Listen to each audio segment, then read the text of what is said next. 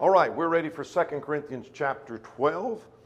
And your question for next week will be chapter 13, obviously. And then from there we go into Galatians to finish up the trimester. So, all right, chapter 12. Let's talk about where we've been and where we're going. This is the outline we're following on the book of 2 Corinthians. And here are three major sections. Paul explains his ministry, Paul encourages a collection, and Paul answers his critics. It's the last section that we're in. And Paul does respond to his critics that made a number of arguments against him, trying to deny his apostleship because of the doctrine, of course, that he teaches. So let's review where we've been in the first 11 chapters. Chapter 1 was, comfort and the change in plans, suffering. He talks about the agony and the suffering, and then the change in the plans. That change in plans may be an important factor in a particular verse in our study today, if you haven't already come across that. Chapter 2. There was sorrow in his ministry. For example, writing that first letter was much sorrow. There's joy in the response that he got from it. Chapter 3. Very good. Minister of the new covenant, not of the old. That gives us a key to the kind of critics that he has. These are critics that seem to be Judaizing teachers, at least influenced by that thought, and that gives us some hint of what's going on. Chapter 4, 5, and 6 go together as a unit, focusing on his ministry. Chapter 4, consequences of that ministry that he mentioned in chapter 3. Chapter 5 deals with reasons for his ministry. And then chapter 6, this ministry has demands of this ministry. All right, chapter 7 connects with chapter 2 and the repentance. So chapter 7 deals with an appeal to be received. Very good. Chapter 8 and 9 go together as a unit. Chapter 8, collection for the poor saints at Jerusalem. Chapter 9 focuses about that same event, but the need to give. Very good. Chapter 10 is where we shift gears now. This is the third section. Starts answering his critics. So in chapter 10, he is giving a defense of his power and authority. And this power came from God, and he would use this power and this authority. Remember that. Then chapter 11 to finish our review up. He's boasting of his apostleship. Now he talks about glorying and boasting. Use the term boast in chapter 11. You'll see the term glorying in chapter 12. What does he mean by boasting? Do you think Paul means by that I want to brag and I want to tell you how great I am? He uses the term boasting in a different sense probably than we do. What does he mean?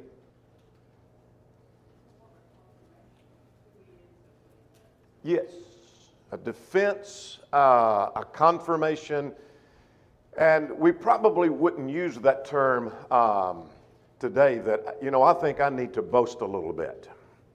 And you'd probably think, well, you're not supposed to boast. You're not, don't show your arrogance, don't brag about yourself. It's a defense of his apostleship, the power and authority that he has, because that's what's under fire. That's what's under criticism. And so he defends that because of the doctrine that is attached to that. All right, let's talk about a summary of chapter 11. How would you summarize chapter 11? I'm not 11, I'm sorry, 12. That's where we are. Paul's vision and his thorn in the flesh. All right, deals with his vision and his thorn in the flesh. Two different things, but he talks about those two things. What else? I'm sorry? Further defense of his apostleship and authority. All right? Anything else? Chapter 12. His humility, he does deal with that. I put three things down to summarize. He glories in his apostleship. Would that be the same as his boasting of his apostleship? In other words, another word, we could strike the word glorying, his defending his apostleship. So there's further defense. That's what he's doing. That's not all he does. He talks about proof of this apostleship. That's part of the glorying. And he talks about the signs or the proof of the apostleship, and that you saw every bit of any evidence that anybody else may have seen. And he'll talk about that in verse 12 in a moment. Then there's a third thing he talks about here, and that is his love and concern for them. All of this apostleship and my defending of the apostleship is all about you and my caring about you. If he didn't care about the Corinthians, finish my sentence. If he didn't care at all about them, well, he wouldn't be an apostle. What else? That's good. Wouldn't be, say that again. Yeah, he wouldn't care. Yeah, if he didn't care about them, he wouldn't defend all of this attack, because the attack against his apostleship is actually aimed at trying to mislead the Corinthians with this Judaizing influence. If he didn't care about them, just let them go. Let them be misled. And so this is an important part of defending his apostleship, is the love and concern he has for them. So here's what happens in chapter 12. I call it further defense of his apostleship. He talks about reasons to glory and to claim his apostleship. And then he talks about he has signs of an apostle. 3 verses devoted to that, 11, 12, and 13. And then his love and concern for the church. Make sense? Those are intertwined. Those are not 3 separate categories of thoughts that are unrelated at all, and they don't connect, but they do lace together. Does that make sense to you? So let's start with this reasons to glory and to claim of his apostleship. Let's start with verse 1. Now, we have some difficulties in chapter 12. Let's get a couple of questions out of the way, and then we'll go to our verses. Question number 1, who was the man that was caught up into the third heaven? Most likely Paul. We'll give evidence of that here in a moment, why that's the case. Second question is, why would Paul not glory in his vision? Why would he not just focus merely on that? Let me tell you the visions I've had. Not only one, but I've had several visions and revelations. Why didn't he just fill the letter full of those kinds of things? He told us.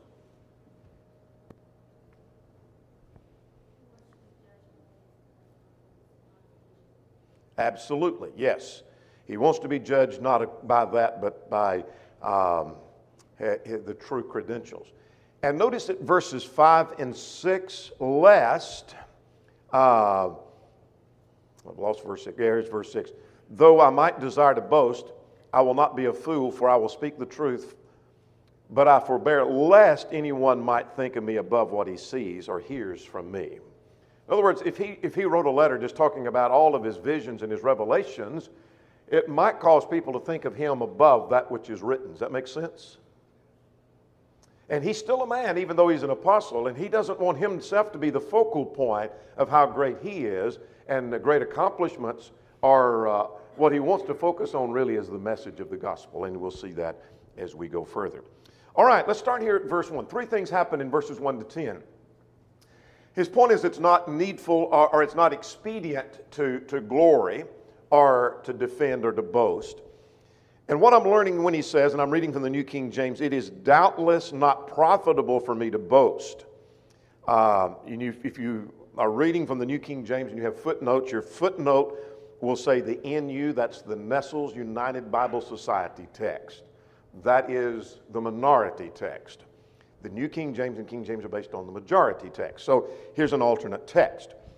That necessarily, though, not profitable to boast. Well, that gives us a little insight. What he's saying here is, I'm driven by necessity that I can't avoid. In other words, Paul, he's already made that point in chapters 10 and 11. I don't really want to defend myself and focus on me. I don't want to boast in glory. But I have to do some of that in answer to the criticism. Make sense? I have to talk about my credentials.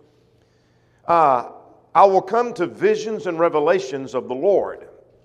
Now we're ready for, should say point A should be 1A and point B should be 1B through 4. Actually, because we split a thought here at verse 1. He comes to visions and revelations. What's the difference in a vision and a revelation?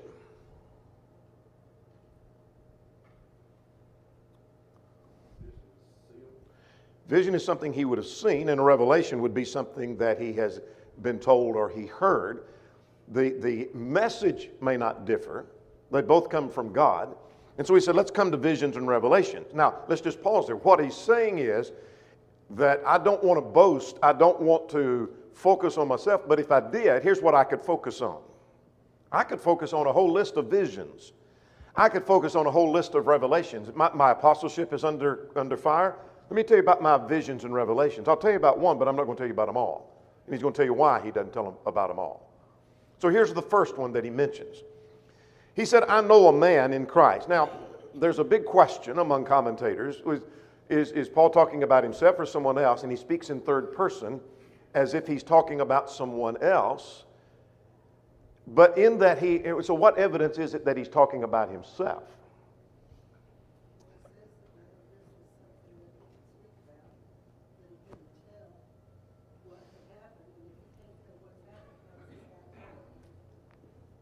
Good point. All right, that's one reason why. What else would you say in answer to that question? Good answer. What makes me think or you think it's Paul? You might not think it's Paul.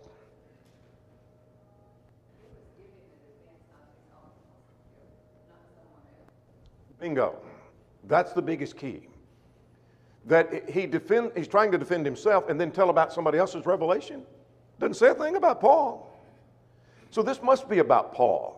Now, why did he speak in third person? Well, that's not uncommon for biblical writers. Moses did that, Numbers 12 and verse 3. Moses wrote the book of Numbers, and he wrote about Moses and mentioned Moses by name, a man Moses. Talking about himself. John, the writer of the Gospel of John, spoke of himself in third person in John 13, verses 23, 24, and 25.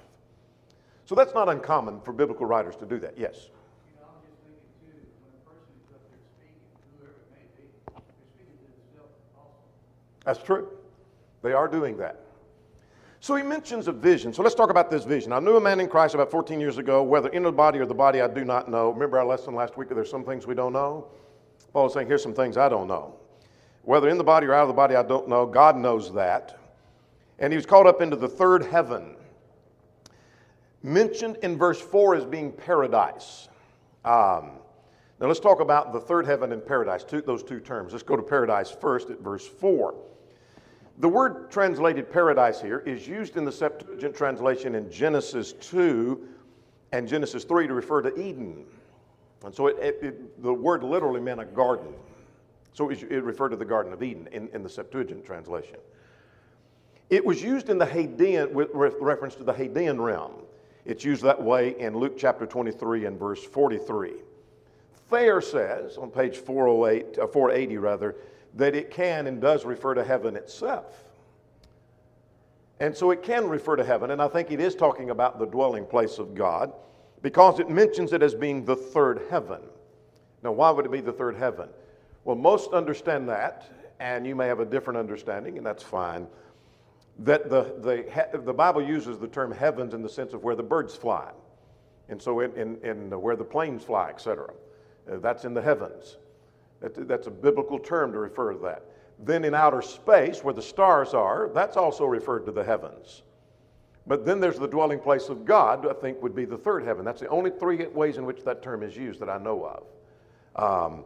And it probably refers to it in that sense. Now, but this is in a vision now. So you say, was he literally? No, he's taken up in a vision. He's talked about visions and revelation. But anyway, he's taken up into the third heaven. And again, he emphasized, I know such a man, but whether in the body or out of the body, I do not know.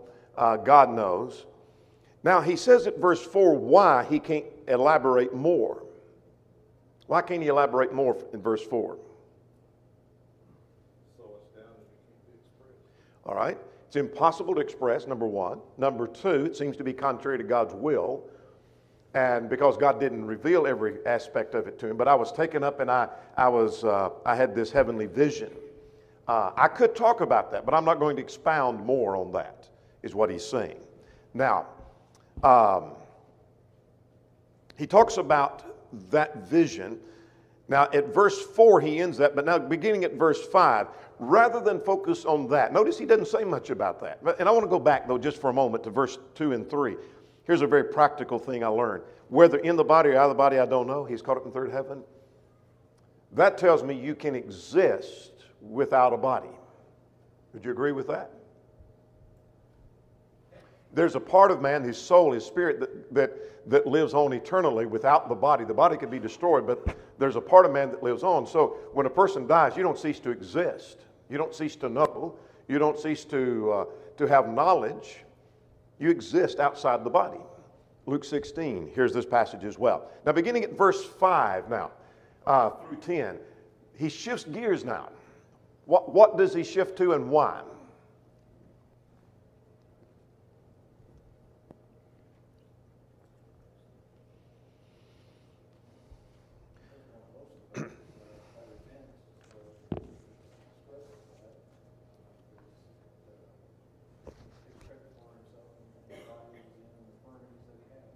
Exactly.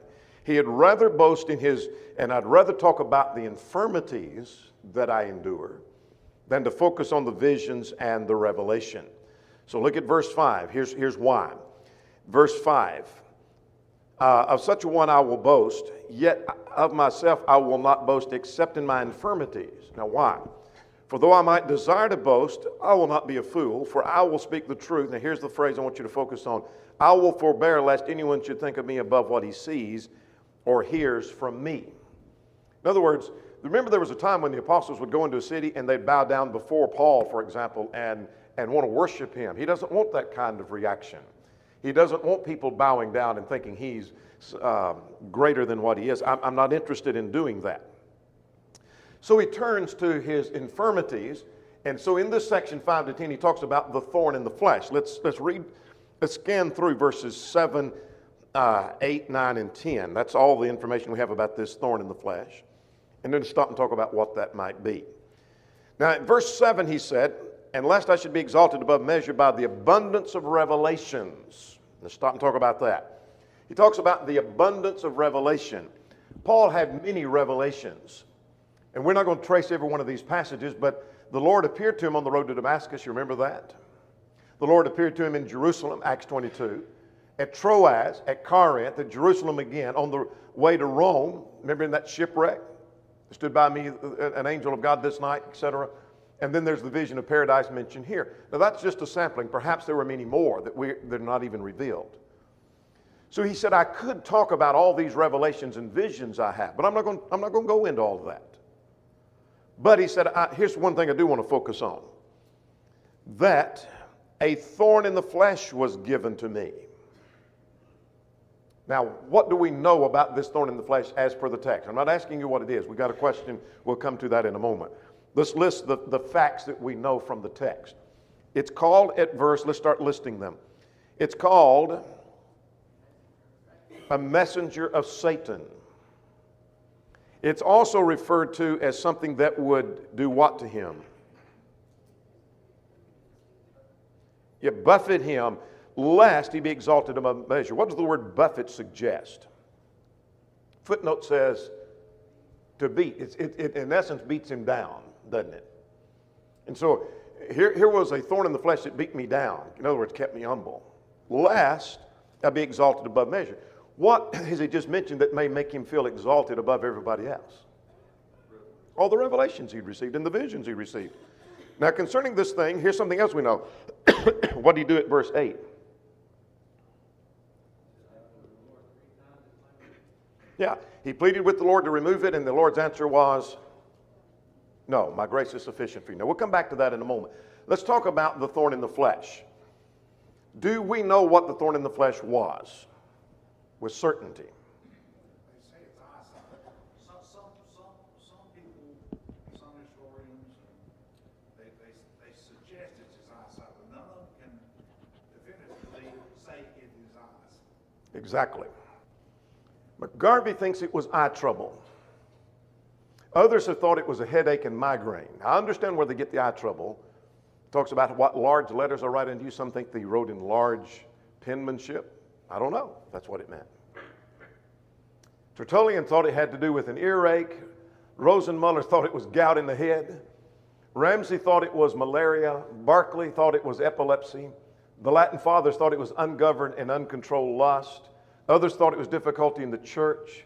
Some think it has reference to Paul's personal enemies They're called, personal enemies are called thorns and messengers at times.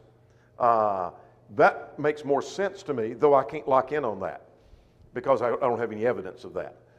Something is temperance, something that had a speech impediment, and some sort of temptation, and that's just the beginning of the list.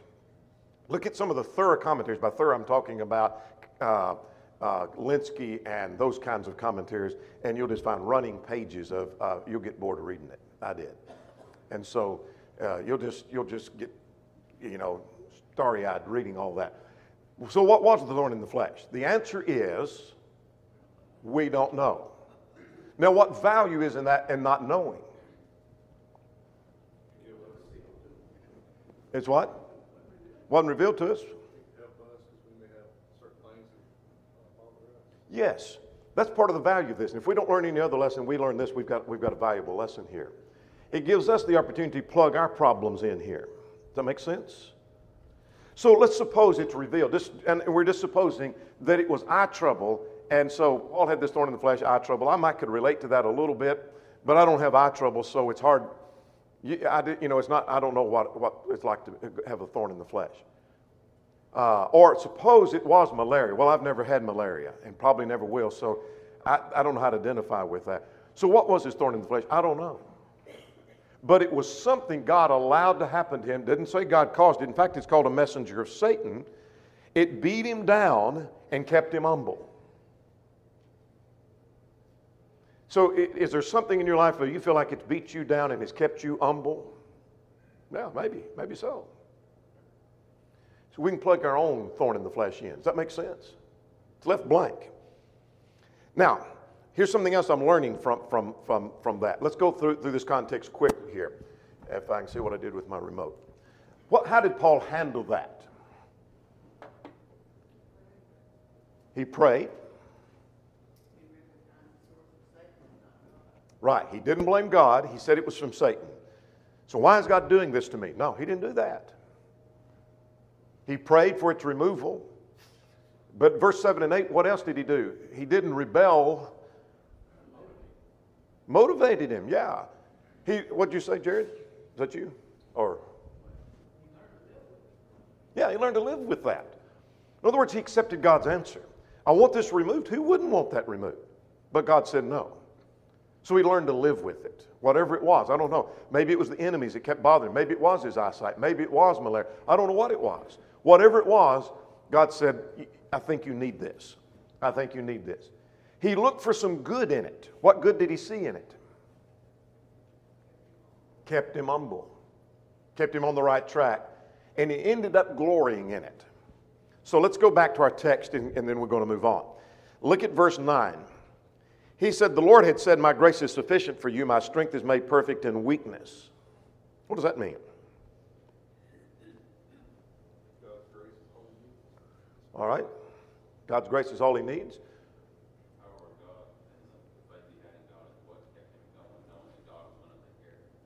All right, that's good.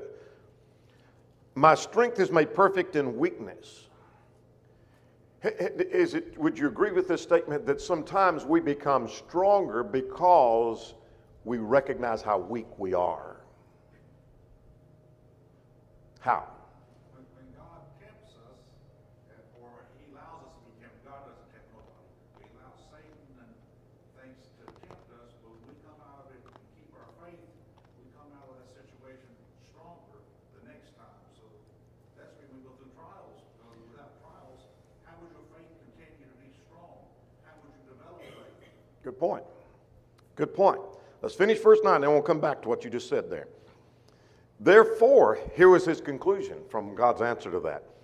I'll most gladly rather boast in my infirmities that the power of Christ may rest in me. What do you mean, Paul? Well, look at verse 10. I take pleasure in infirmities and in reproaches and in needs and in persecutions and in distresses for Christ's sake, for when I'm weak, then am I strong. Have you ever felt like, to use the term here, being beat down to your knees, where you felt like everything was going well and then you just got your feet knocked out from under you and you came to your knees? And that's when you recognize I've got to depend on God, and you pray, and spiritually you became stronger and able now to face the next trial even with greater strength than you did that one. And that's what Paul's saying. He said it was good for me. Now, I didn't like it, didn't want it, but it made me stronger. So, yes. Yes. So what was this thorn in the flesh? I don't have a clue what it was. I say I don't have a clue. I want to, going back to this, if I had to pick one that I said I would favor this maybe as being more of what it could, probably the enemies. But you say the eyesight, we probably both got about as much evidence, and we can argue, and we're not, because we're not going to accomplish anything there. So I just say that's probably what makes more sense to me, but I can't lock in on that because that doesn't, I can't prove that at all. Questions or comments on 1 to 10? We're going to move on.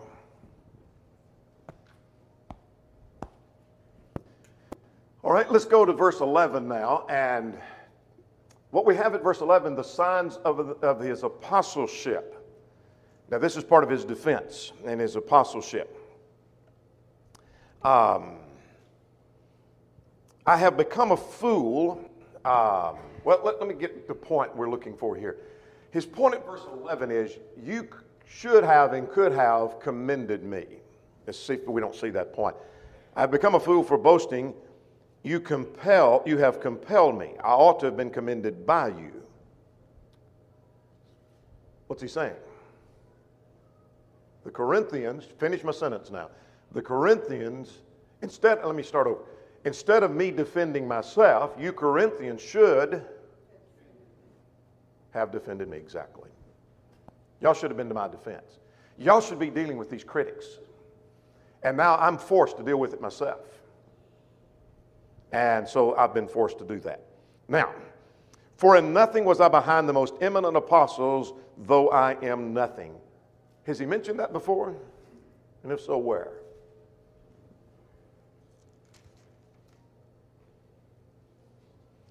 Chapter 11, verse 5. Now, and I'm not going to go back through that, but there's some question. Is that talking about the most eminent apostles like Peter and other high-rank apostles, at least high-rank, and I put that in quotations, in the mind of men? The most eminent apostles. All right, if you think that's the case, then he said, I'm not behind them at all. I have everything every other apostle has got. I think it's a taste of sarcasm or irony in that he's talking about those that were the false apostles, and I think that's what he mentioned meant in chapter 11, verse 5, probably means here. Either case, we come out at the same point. I'm not behind any of those that are considered the most eminent apostles. Now, what makes you say that, Paul, that you're not behind any? Look at verse 12, point B. You should have commended me, but I'm going to commend myself, and here's my evidence. The signs of an apostle were wrought among you. So here's a key point to the whole book. Truly, the signs of an apostle were accomplished among you with all perseverance, in signs and wonders and mighty deeds. Now, those refer to miracles. They're called signs because they give evidence. They're called wonders because of the effect they produced. In other words, the people stand in awe. And they're called mighty deeds because of the power that caused them. So there's no difference in a sign and a mighty deed, and a miracle, and a wonder. So he said, I did these signs. So when he worked miracles among them, that should have proved, when he says, I'm an apostle, the miracle is evidence of his claim, is it not?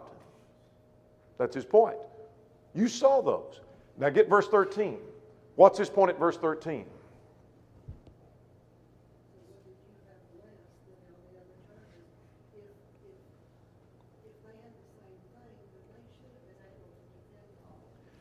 Absolutely. In other words, it wasn't that he went over here to this church and worked miracles among them and came to Corinth and didn't work any miracles at all. So they missed out on that. No, you didn't miss out at all. So let's with that point, let's look at verse 13. For what is it in which you were inferior to other churches? Now concerning the signs, you saw any sign and any evidence any other church saw, except that I myself was not burdensome to you. The only way in which you were inferior to other churches is I didn't burden you for financial support. And then he says, forgive me this wrong. That's a taste of sarcasm. Is there a place for sarcasm? Yeah, this letter's full of it. And again, as you may in dealing with your child that you're frustrated with, you may ask them, forgive me for doing you wrong. And it may be something where you haven't done any wrong at all. And that's what Paul is saying. I didn't burden you, and if that made me less of an apostle, I'm sorry that I did you wrong. Maybe you should have supported me. So you're not behind any other church. Make sense? All right, let's finish up with 14 to 21. Here's what it's all about. And you tell me, what's the mission of his apostleship all about? Remember in chapter 10, say that again, Kevin. Save their souls. Remember in chapter 10, the spiritual warfare, verses 1 to 5, weapons of warfare not carnal.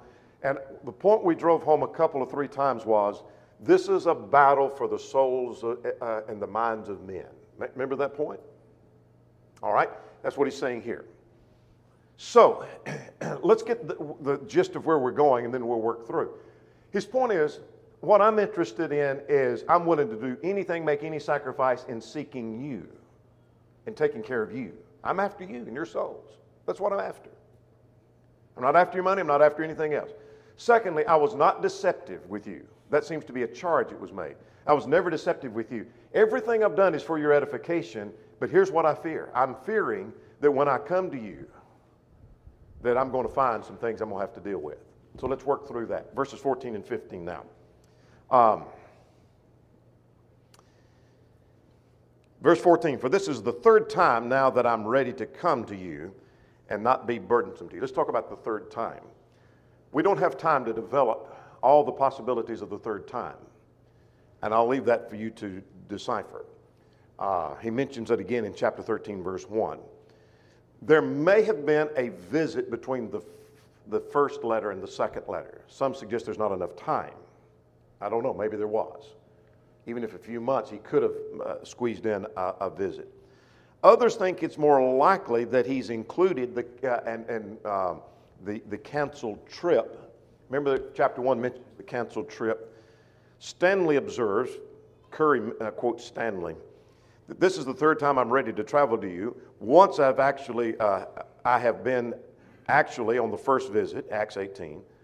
A 2nd time I intended to come, but I had to change my plans. And the 3rd time, on the present occasion, I'm now ready to come. And so it's either there were 3 literal visits or there's 3 planned visits, and one of them was canceled. This is the 3rd time I'm planning to come to you. I want to lean toward the latter. But anyway, here's the point. That I don't want to be burdensome to you, for I did not seek yours, but you. In other words, I wasn't wanting money from you. I wasn't wanting anything from you. I'm interested in you and your soul. And what's his illustration about children? Children provide for their parents provide for their children. And he's in the place of the parent, isn't he? He begat them with the gospel.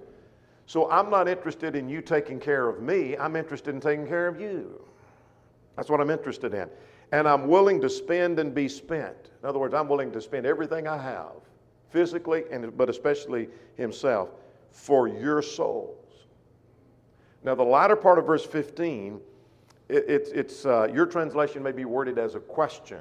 Remember, punctuation is supplied by translators. So which is it? I'm not sure. It may be a statement. He may be saying, somebody's got the ESV. I want you to read that for me in just a second if you've got it.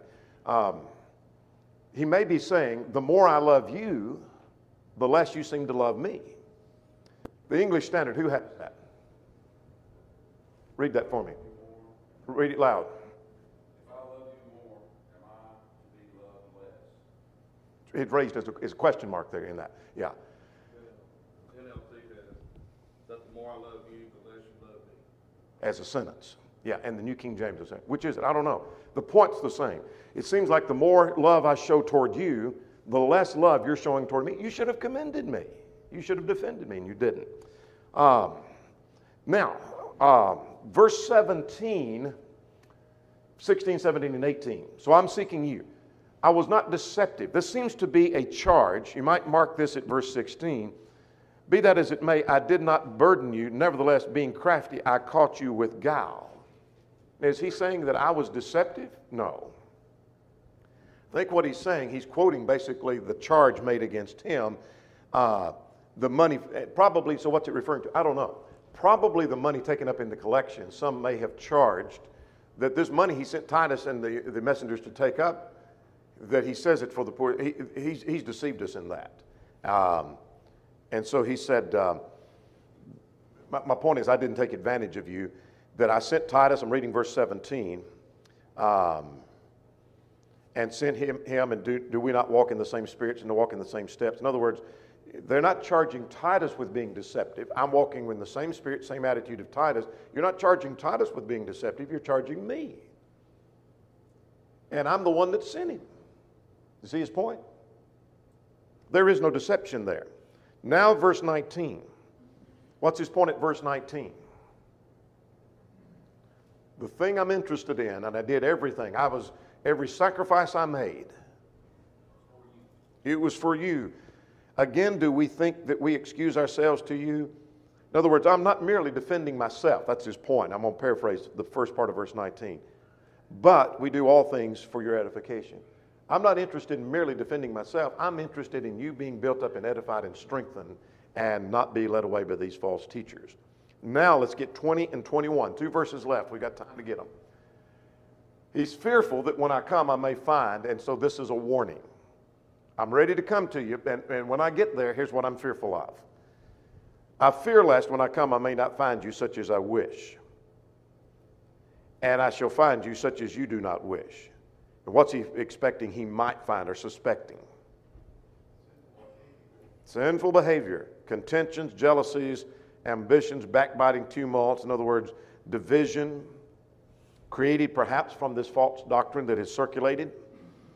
And lest when I come, God will humble me among you, and I'll mourn for those that have sinned and have not repented. Now, I want to make a point from verse 21. Here's a powerful point to be made. Verse 21, I'm going to paraphrase this, but I want you to watch for the phraseology here. I'm fearful that when I come, I'm going to find people continuing in sin. But there's another way of wording that. I'm fearful I'm going to find people who have not repented. So repentance means there is a change. I learned that from this context. Does that make sense? In other words, you don't repent of backbiting and continue backbiting. You don't repent of whispering and continue whispering. You don't repent of outburst of wrath and continue an outburst of wrath. Does that make sense? There are people who think that you repent of something and then you continue in it. Does that make sense? He said if you're continuing in it, you haven't repented of that. Here's a biblical definition of repentance. It means there's a change. You quit the sin, the cessation of sin. That's the point. Yes, yes. Questions or comments? We didn't cover all of our questions. 3 things in chapter 12. Time is about gone. Make sense? I think also this passage that emphasizes the purposes of Son. If Paul had the power, he could have killed himself, or another apostle could have killed him, but that wasn't the purpose of his powers. Good point. Yeah, that's not the purpose of he could have just worked miracles upon miracles and wrote a whole book just listing all the miracles. No, he could have done several aspects with reference to miracles, but he didn't. The purpose of those was for the confirmation of the claim with Jesus that he was the Son of God, that the apostles, that what they're teaching is true. All right, chapter 13 next time.